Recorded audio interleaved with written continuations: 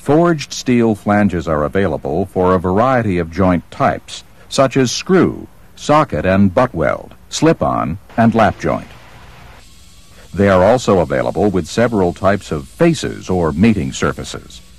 This is the area that forms the seal by compressing a gasket against the face of the mating flange.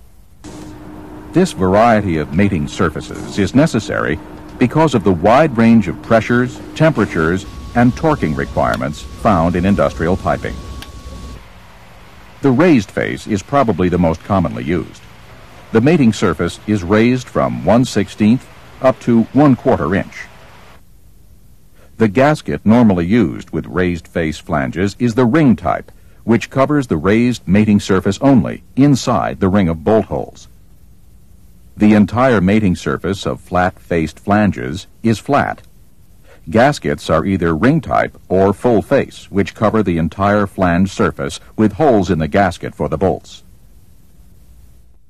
The ring joint flange has a raised area around the center opening with a flat-bottomed groove machined in the center of the raised area. The sides of the groove are tapered, and the gasket that fits into this groove is solid metal, machined to either an oval or octagonal shape. With tongue and groove flanges, one flange has a raised area near the opening with a groove machined into it which is slightly wider than the tongue, which is on the other flange. The depth of the groove is equal to or slightly less than the height of the tongue. The gasket fits in the groove and is compressed by the tongue when the bolts are tightened.